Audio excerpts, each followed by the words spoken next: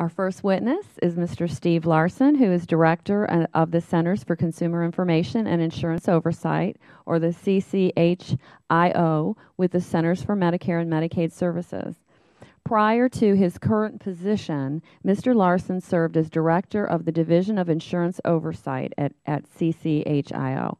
Welcome, Mr. Larsen. You will have 5 minutes to present your testimony. Thank you.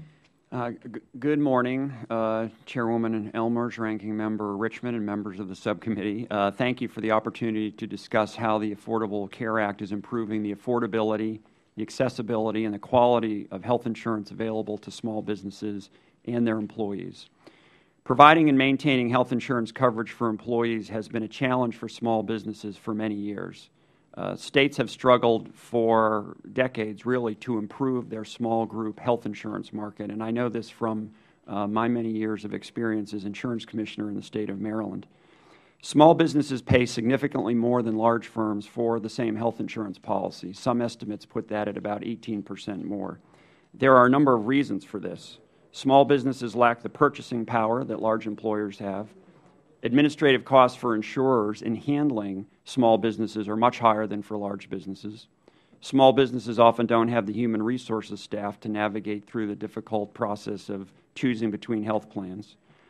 Prices for insurance for small businesses can be more volatile due to the smaller risk pool compared to large businesses. And employees in small businesses are subject to medical underwriting in many states. And so this means that the rates that small businesses are charged can spike if just a single employee becomes very ill. The Affordable Care Act addresses these challenges in the market and helps close the gap between small and large businesses' ability to offer health insurance to their employees. First, starting in 2014, small businesses will be able to reduce administrative costs and pool their buying power by purchasing insurance through the exchanges. The exchanges are state-based, competitive marketplaces for buying private health insurance. Small businesses will be able to buy health insurance through a part of the exchange called the shop. Shops will give small businesses and their employees many of the advantages of large employers have today, such as more choice, more competition, and more clout in the marketplace. These shop exchanges are a one-stop shop where small businesses and their employees will be able to easily compare health plans, get answers to questions, and then enroll in high-quality health plans that meet their needs. Health plans that participate in the state exchanges will compete for business on the basis of price and quality. And this type of market competition has the power to drive improvement in both plan quality and affordability. We recently issued draft regulations which will provide states the flexibility to provide small employers with a range of options on how the employers offer coverage to their employees.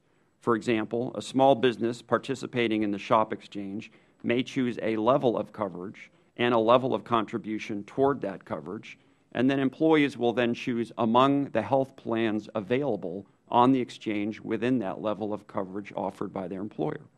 Or employers may provide to their employees a broader range of options, such as shopping for any level of coverage among competing health plans. Under the proposed regulations, the employer would write a single check to the shop, reducing administrative burdens. The shop, as a premium aggregator, would handle the administrative functions that can burden the small business owner. Shops will simplify the employee decision-making process by providing side-by-side comparisons of health plans' benefits, premiums, and cost sharing. Not only will the Affordable Care Act benefit small employers by enabling them to pool their buying power, it will also protect them from premium spikes caused by an employee's illness. Beginning in 2014, the ACA prohibits new health plans from rating on the basis of health status or claims history. In addition, the law limits how much insurers can increase rates based on employees' ages. These new rating limitations will help make small businesses' health insurance rates fairer, more predictable, and easier to understand. In addition, limits on health plans' medical loss ratios will also save small businesses money, as insurers that fail to meet the MLR standard will provide rebates. Finally, the law established a small business tax credit that's making health coverage more affordable for small businesses. The tax credit is designed to encourage both small businesses and tax-exempt organizations to offer health insurance coverage to their employees for the first time or to maintain coverage that they already offer. Small businesses are already benefiting from the Affordable Care Act, and those benefits will expand dramatically as the ACA continues to take effect. Thank you for the opportunity to appear before you today to discuss the Affordable Care Act's critical provisions to support small businesses' ability to offer health insurance to their employees.